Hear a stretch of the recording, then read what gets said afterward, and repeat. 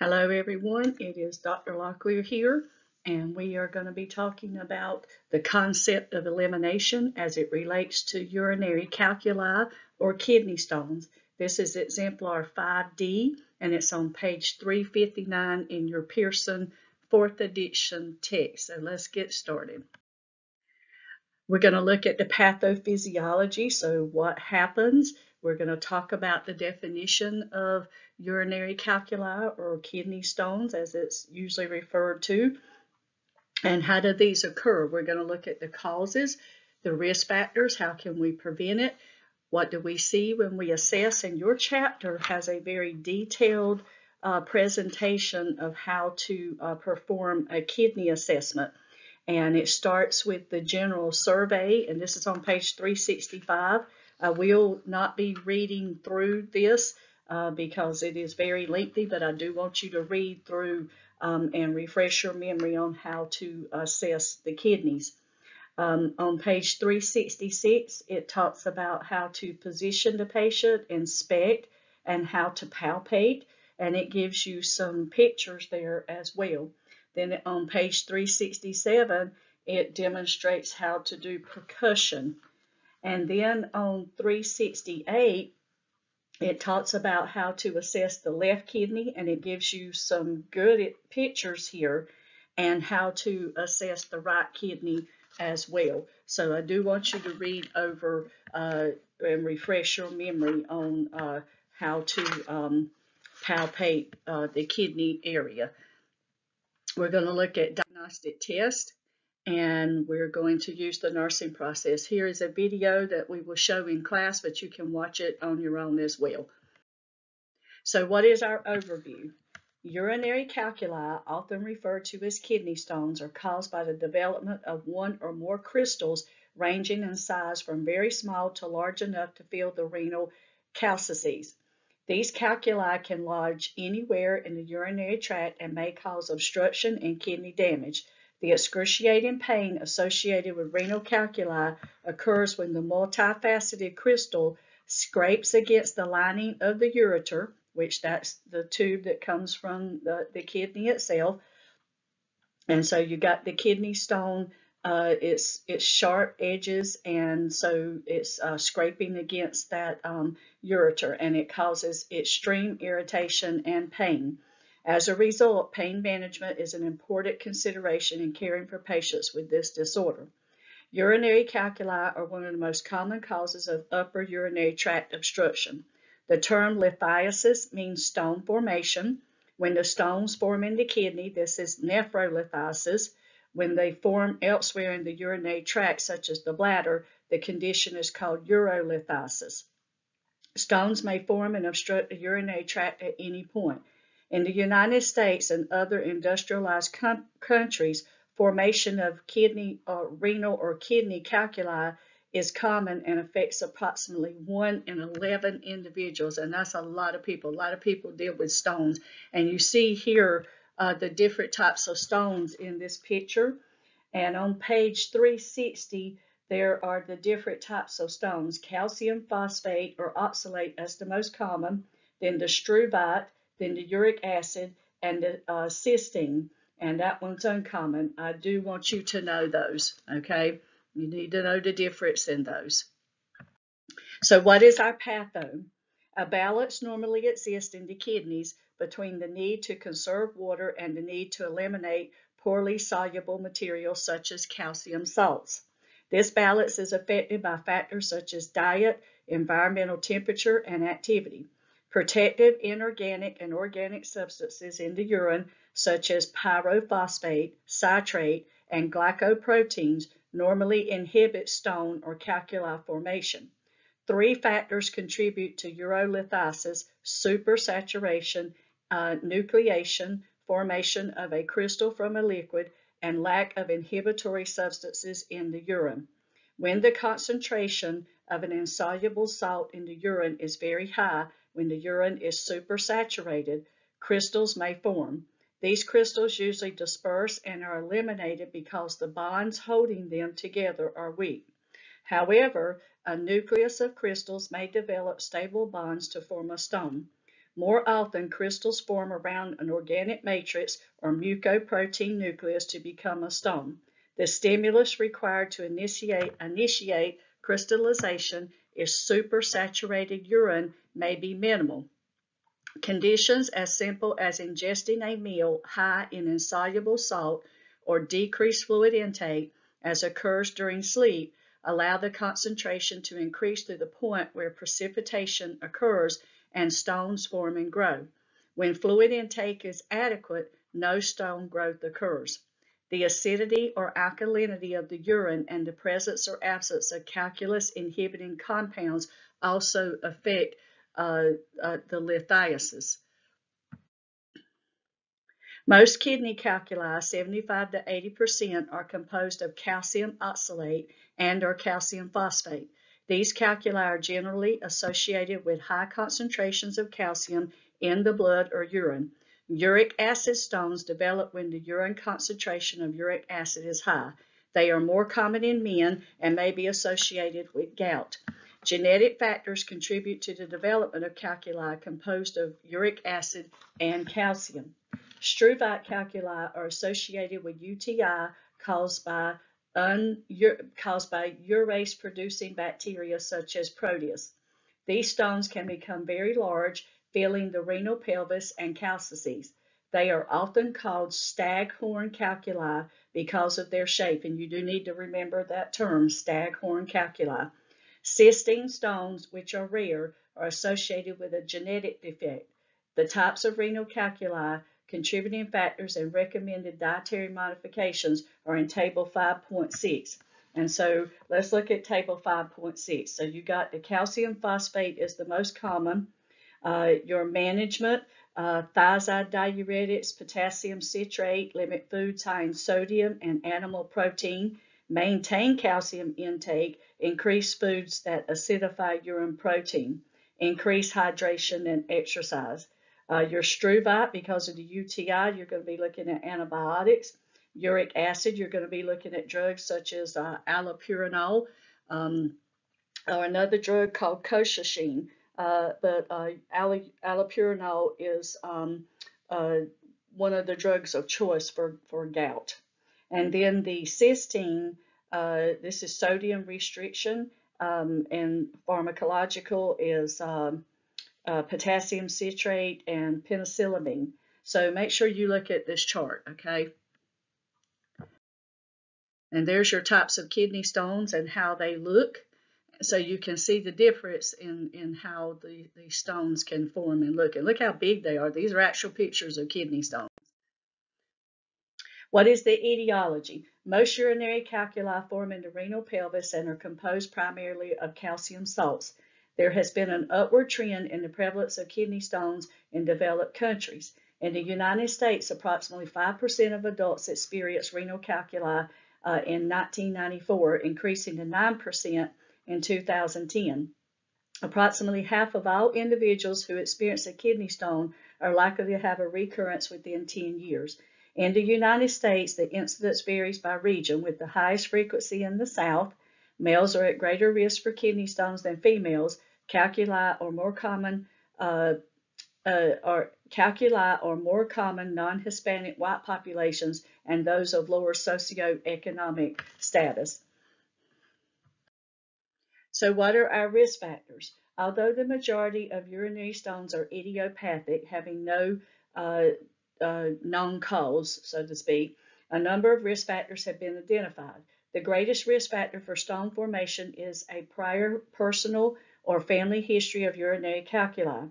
A genetic predisposition to the accumulation of certain mineral substances in the urine or a congenital lack of protective factors may explain the familial link.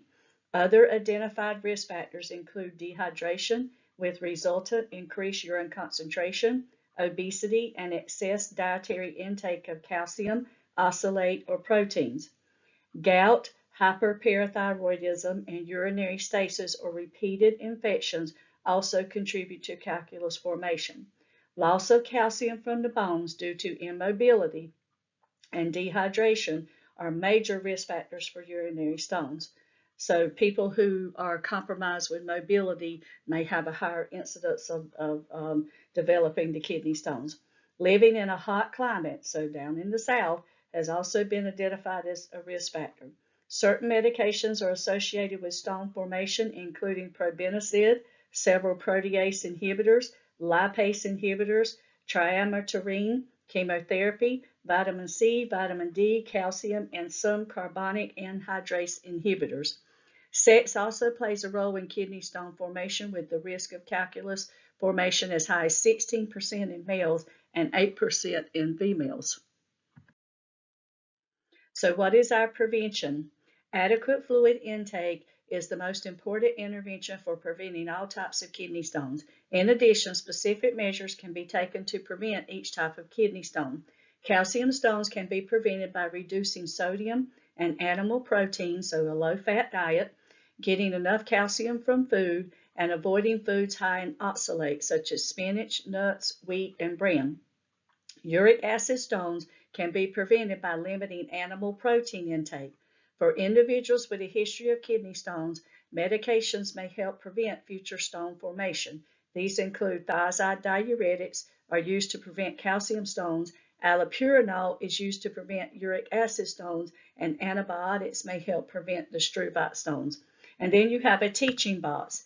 It says, since urinary calculi have a high rate of occurrence, teach patients the following measures.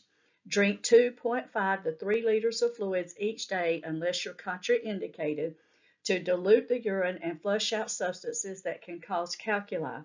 Those with cystine calculi may be directed to drink even more. Drinking water is best, but citrus juice containing citrates such as lemonade may prevent calculi formation.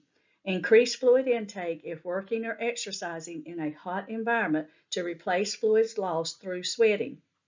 Take prescribed medication based on the specific makeup of the calculus to prevent further stone formation. Follow the prescribed diet based on the composition of the calculus. And table 5.6 gives you some specific diets, like the uric acid, a low purine diet. And then the cystine, sodium restriction. Calcium phosphate, limit foods high in sodium and animal protein, maintain calcium intake, but increase foods that acidify urine protein. So you may want to look at that. Follow instructions for 24-hour urine collection if prescribed to determine pH, urine calcium, uric acid, and oxalate levels, and if daily urine production is sufficient to prevent stone formation.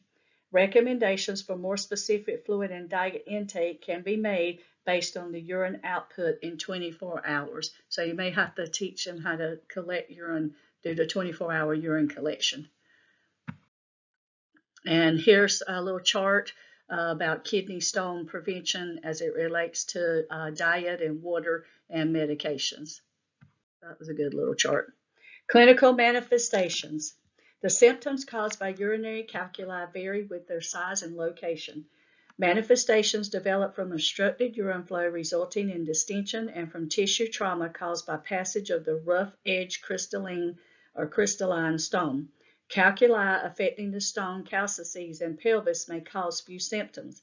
If the stone has gradually or partially obstructed urinary flow, dull, aching flank pain may be present. But renal calculi are often without symptoms. Bladder calculi may cause few symptoms other than dull suprapubic pain with exercise or after voiding. Renal calculi, acute, severe flank pain on the affected side, develops when a stone obstructs the ureter, causing ureteral spasms, stretching, and dilation. It's very painful. The pain of renal colic may radiate to the suprapubic region, groin, and external genitals, the scrotum or labia. The severity of the pain often causes a sympathetic response with associated nausea and vomiting, pallor, cool, clammy skin, and they will have nausea and vomiting with a kidney stone. Manifestations of UTI include chills, fever, frequency, urgency, and dysuria, which is pain with urination, may accompany urinary calculi at any level. Calculi may cause trauma to the urinary tract, resulting in gross or microscopic hematuria, blood in the urine. Gross hematuria is often the only sign of bladder stones. So you've got a lot of symptoms to look for here. Some complications: urinary stones may obstruct urine flow at any point in the urinary tract, causing complications such as hydronephrosis, enlarged kidney, and urinary stasis with subsequent urinary tract infection. Obstruction: stones can obstruct the urinary tract from the calcices of the kidney to the distal urethra, impeding the outflow of urine. If the obstruction develops slowly, there may be few or no symptoms, whereas sudden obstruction, blockage of a ureter by a passing stone, may cause severe manifestations, and it is severe. Urinary tract obstruction can ultimately lead to renal failure. The degree of obstruction, its location, and the duration of impaired urine flow determine the effect on renal function. And that kidney, it can get really large and shut down, and then you've got a whole another set of problems. Hydronephrosis. The kidneys continue to produce urine, causing increased pressure and distension of the urinary tract behind the obstruction. I mean, the kidneys are still working even though you've got an obstruction, so you can see the difference in the size of the kidneys on the last slide and this one. Hydronephrosis is accumulation of urine in the renal pelvis as a result of obstructive flow, so it's backed up in the kidney.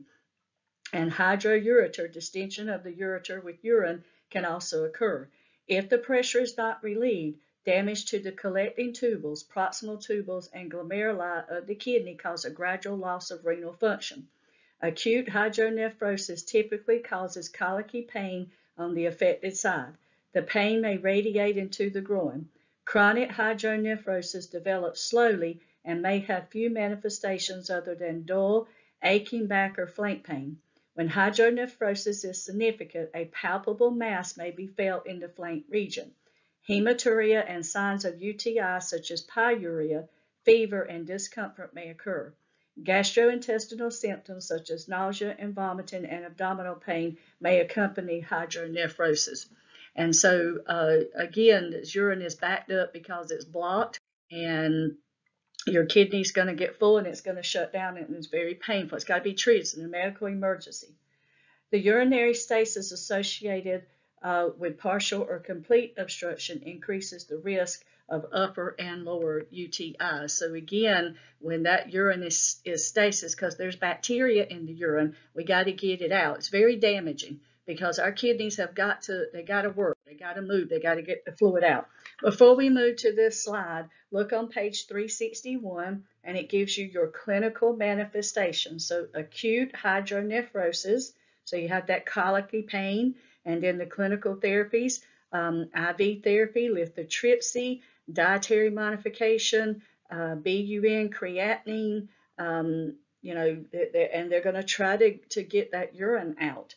Chronic hydronephrosis, kidney stones, urethral stones, and bladder stones, and it gives you what you would see for like chronic hydronephrosis, signs and symptoms of UTI, and it may occur, and it may be a chronic UTI. They may have UTI every time they turn around. Collaborative care.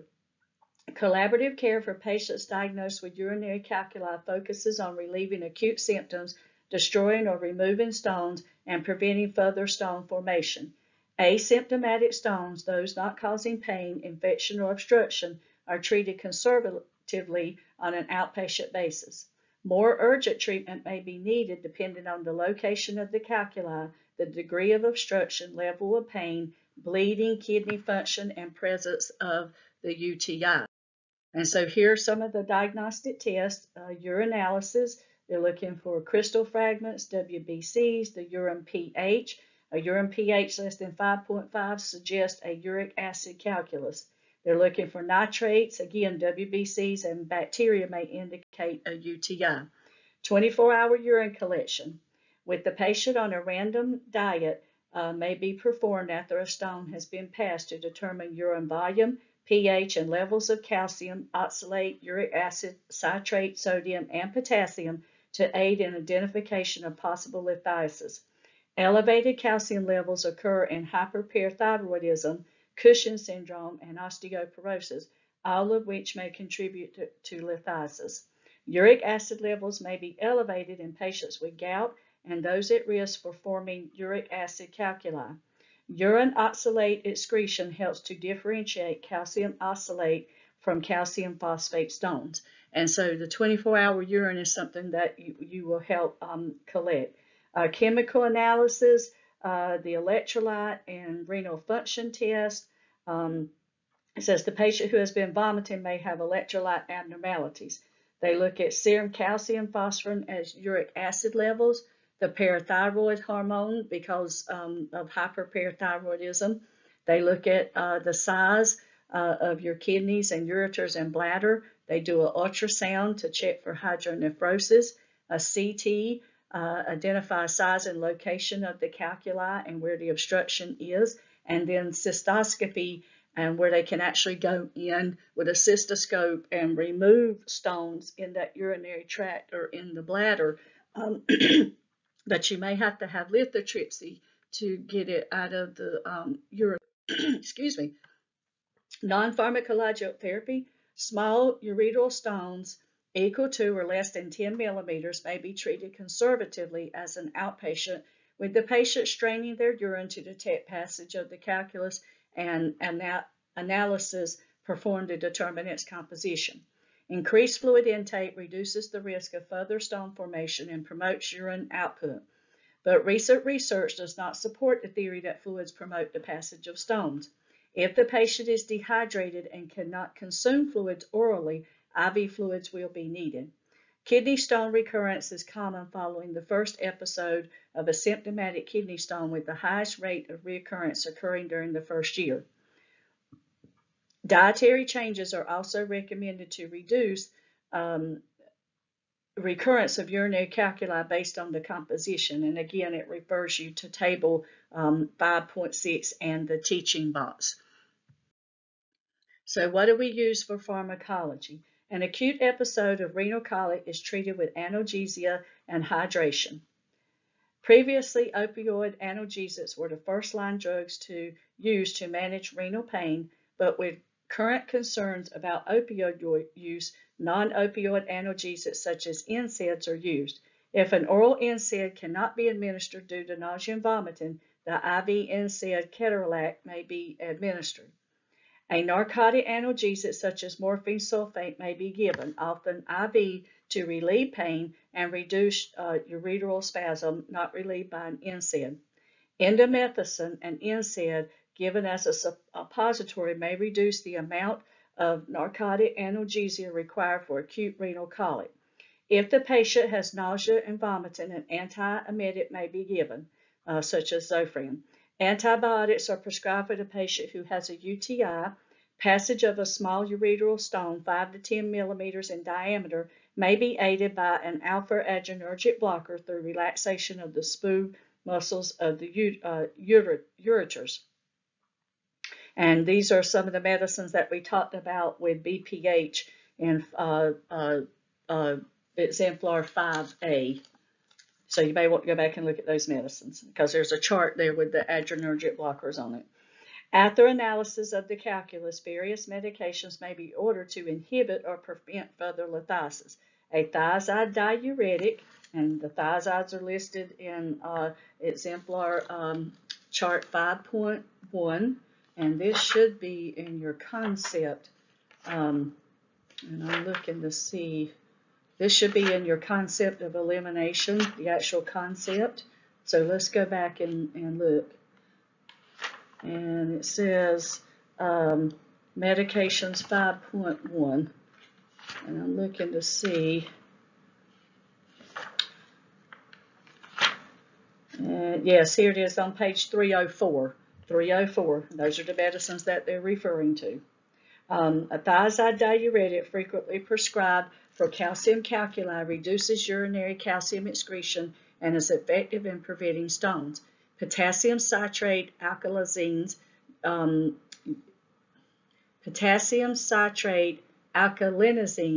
urine raises the pH and is often prescribed to prevent stones that tend to form in acidic urine, uric acid, cysteine, and some forms of calcium stones.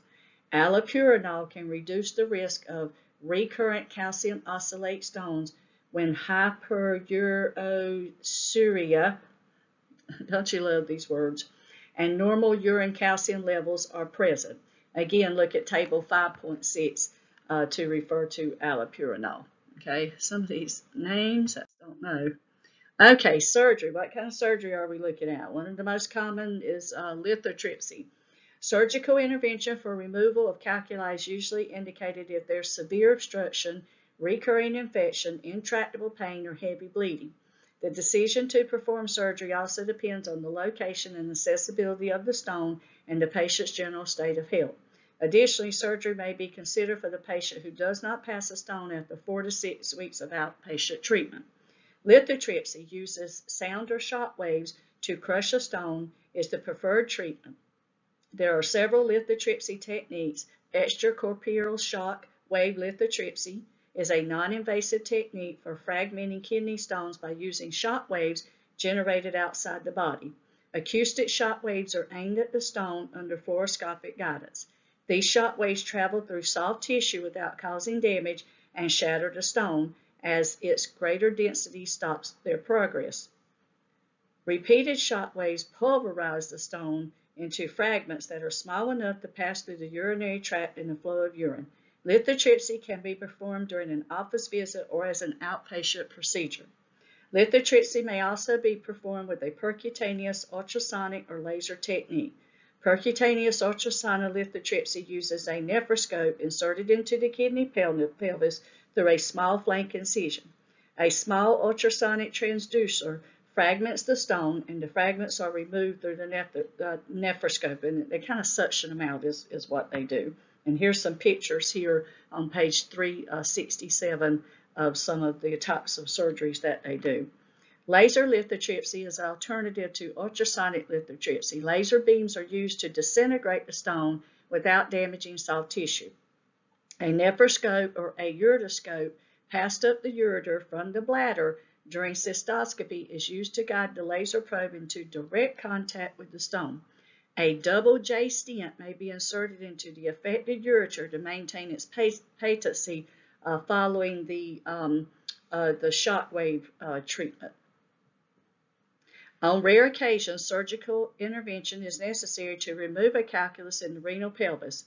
Ureterolithotomy is an incision made in the affected ureter to remove the stone. In other words, they can go in there and get it out. They can get it out. Pyelolithotomy is an incision into the kidney pelvis and removal of a stone. A staghorn calculus that invades the calcices and renal parenchyma may require nephrolithotomy for removal. Bladder stones may be removed by an instrument passed through a cystoscope to crush the stones.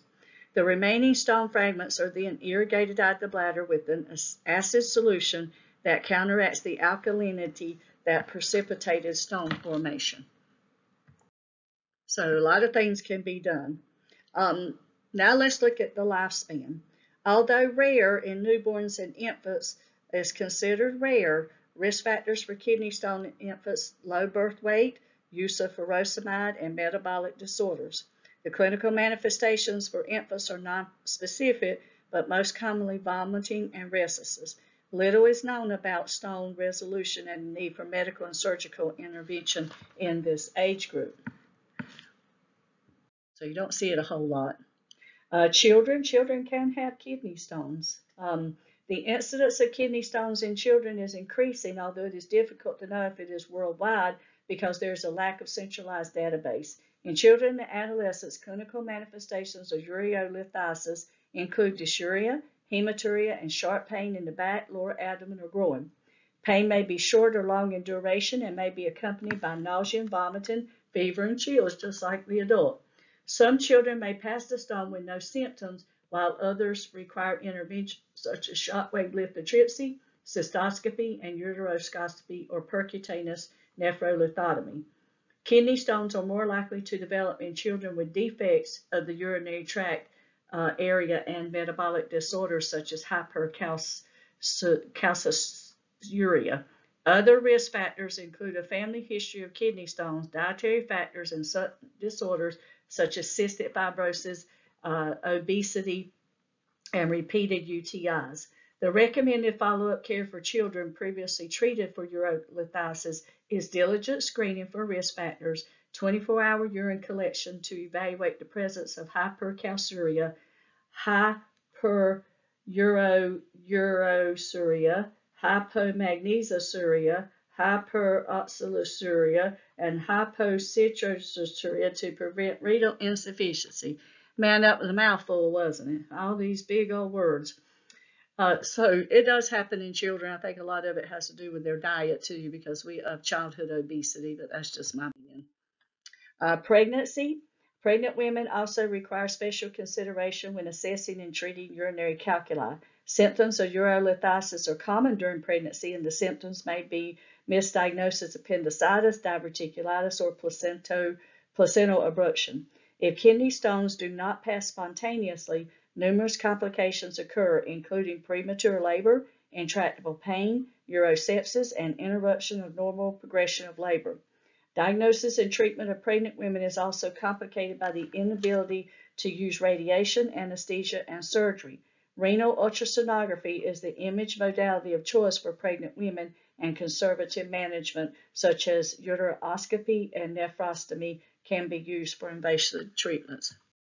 And then again, for the adult, we've already talked about the adult, and here are the clinical manifestations: fever, diarrhea, pyuria, and it says diagnosis is often delayed due to difference in presentation because, older adults have more health disparities. So sometimes they got to rule out this to get that.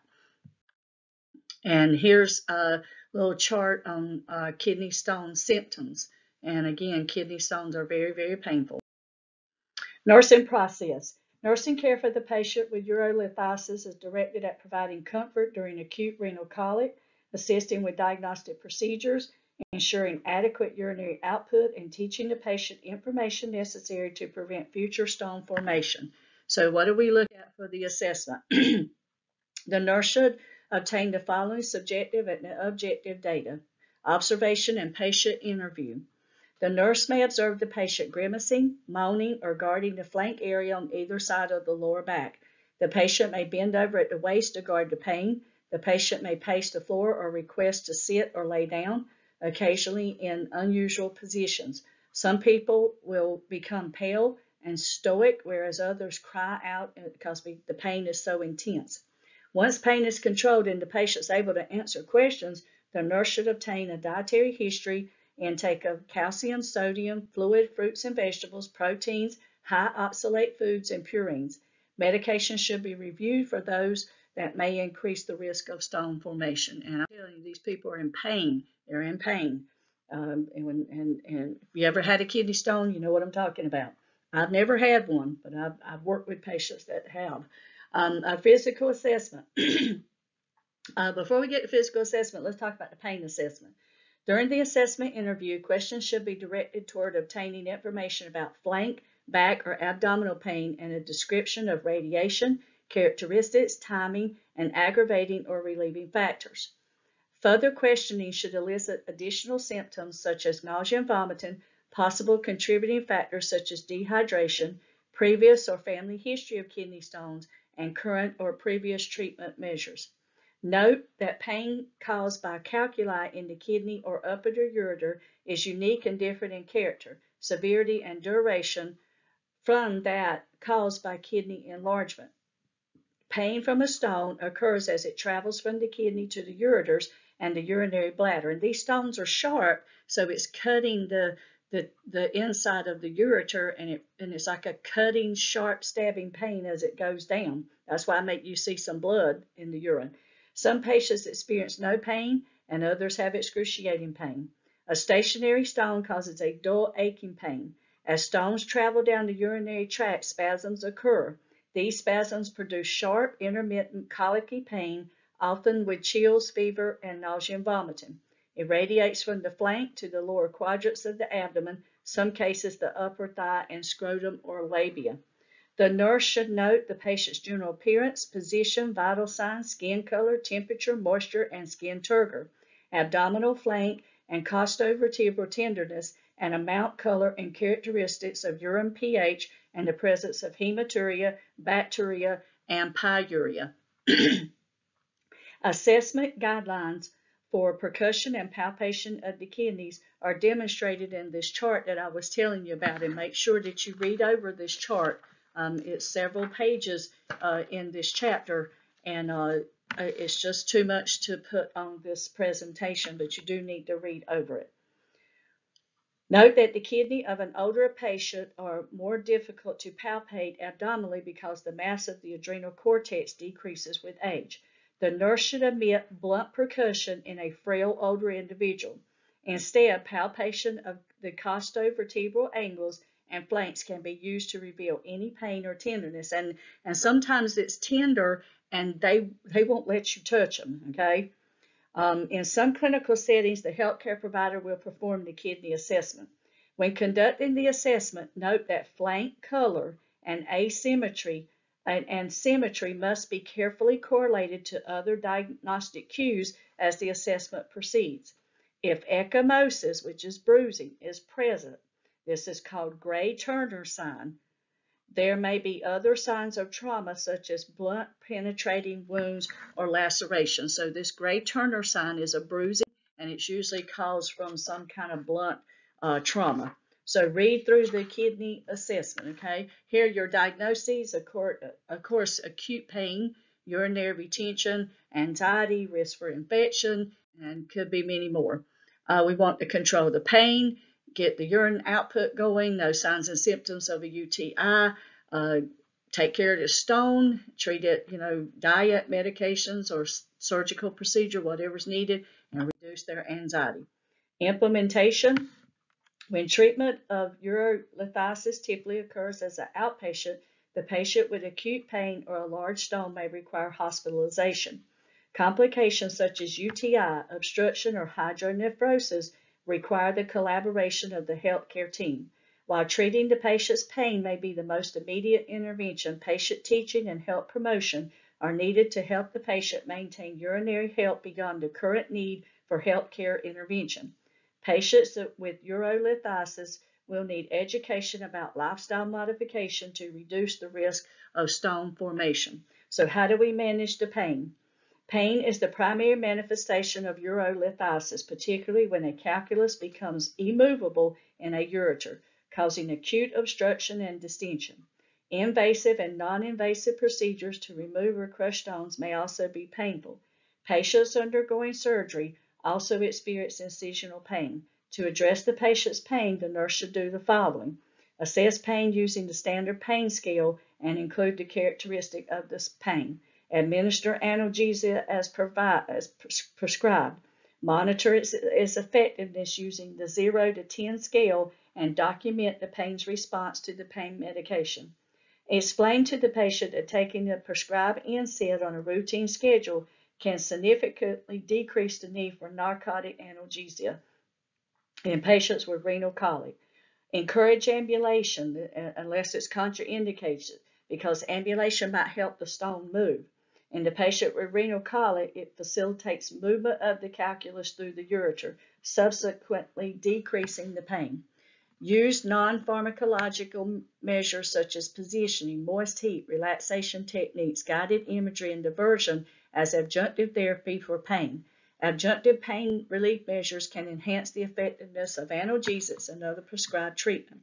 If surgery has been performed, monitor urinary output, catheters, incision, and wound drainage. Pain may be a symptom of proximal distension due to a blocked catheter. Infection or hematoma at the surgical site can decrease pain significantly. Teach the patient being treated as an outpatient how to manage pain caused by kidney stones, and when to report it, and when to seek medical attention. But, with a kidney stone, you're going to know when to seek medical attention because it's so painful. Urinary output. Obstruction of the urinary tract is the primary problem associated with urolithiasis. If a stone obstructs the ureter, distension of the renal pelvises and calcices can occur, causing hydronephrosis, possible kidney damage. To reduce the risk of damage, the nurse should do the following. Assess for manifestations of hydronephrosis as dual flank pain or aching, and changes in renal function studies BUN, and creatinine levels. Monitor amount and character of urine output. If the patient has an indwelling catheter, measure output hourly. Urine volume reflects possible urinary tract obstruction. Strain all urine for stones, saving any recovered stones for laboratory analysis. Analysis of calculi removed from the urine can direct measures used to prevent further lithosis. Document hematuria, dysuria, frequency, urgency, and pyuria. Hematuria, gross or microscopic, is also associated with calculi and with procedures used to remove the stones, such as cystoscopy or lithotripsy. A change in the amount of hematuria may indicate stone passage or complication. Dysuria, frequency, urgency, and cloudy urine are symptoms of UTI, often associated with urolithosis, so antibiotic therapy may be used. A stone that completely obstructs the ureter can lead to hydronephrosis and kidney damage on the affected side. Because the other kidney continues to function, urine output may not fall significantly with obstruction of one ureter. A rising BUN and serum creatinine may be early signs of renal failure. Obstruction can ultimately lead to stasis, infection, or irreversible renal damage. Maintain patency and integrity of any catheters. Keep the urine free flowing. A kinked or plugged catheter, particularly a ureteral catheter or nephrostomy tube, may damage the urinary system. Labeling catheters can prevent mistakes such as inappropriate irrigation and clamping. And look at box 5.9. And it's talking about nursing care of the patient having lithotripsy. I want you to read over this because the recording's getting pretty lengthy. But read over this. Post-operative care, you want to monitor vital signs. The kidney is highly vascular. Hemorrhage, resulting shock or potential complications. Monitor for bleeding. Monitor urine amount, color, and clarity of the urine. Urine's often bright red, but bleeding should diminish within 48 to 72 hours. Cloudy urine may indicate the presence of a UTI. Maintain placement and patency of urinary catheters or any other catheters like the nephrostomy tubes that are coming directly out of the back.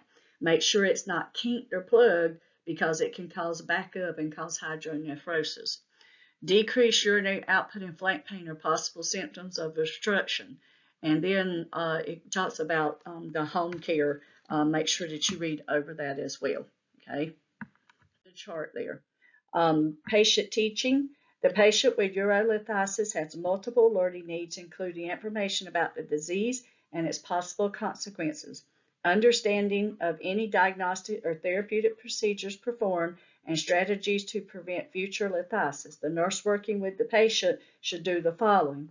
Provide teaching about all diagnostic tests and treatment procedures. Knowing what to expect reduces anxiety and enhances compliance and hastens recovery. That's true. Teach the patient being treated at home to collect and strain all urine, and you'll give them the little straining cups to take home with them. Report stone passage to the physician and bring in the stone for analysis. Report any changes in the amount or character of urine output, such as reduced urine output or cloudy or bloody urine. Teach about the relationship between renal calculi and UTI, emphasizing preventive measures and the importance of prompt treatment. UTI promotes urolithosis and thus requires prompt treatment. So UTI in itself is difficult enough, but it can lead to the production of kidney stones. So now you might have two things going on. Promote health and wellness. The risk of recurrent urolithosis is approximately 50%. However, this risk can be reduced through measures used to prevent conditions favoring stone formation. So what do? Discuss the importance of maintaining adequate fluid intake to keep the flow going. We have this stuff in our kidneys just from the foods that we have and, what our body makes. But that if we have enough hydration, it'll flush these little stones out, hopefully. The nurse should also stress the need to increase fluid intake during warm weather and strenuous exercise or physical labor. Explain the relationship between weight-bearing activity and retention of calcium in the bones. Encourage the patient to remain physically active because you have to have, if you have wasting syndrome from immobility, it's going to affect the calcium production in your bones. The more you're up moving around, the stronger your bone is, because it helps the production of the calcium. Encourage the patient to remain physically active to prevent bone resorption and possible hypercalciuria. Emphasize the importance of increasing fluid intake to 2.5 to 3 liters per day to produce a urinary output of 2 to 2.5 liters per day, if not contraindicated, like with heart failure and stuff like that.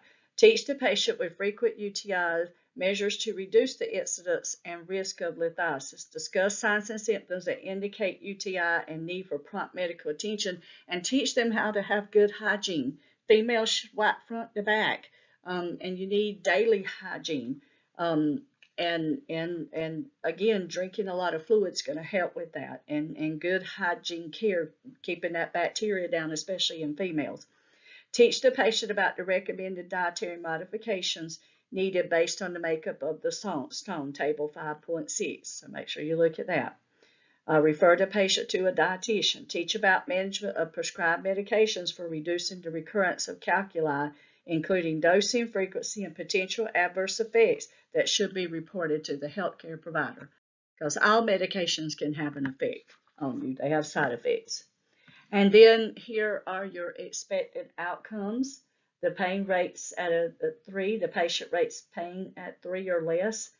And, you know, these are really, y'all really need to use your book to help you do your weekly care plans, because there are a lot of good interventions in them. And, like, you know, this can be used when you talk about planning.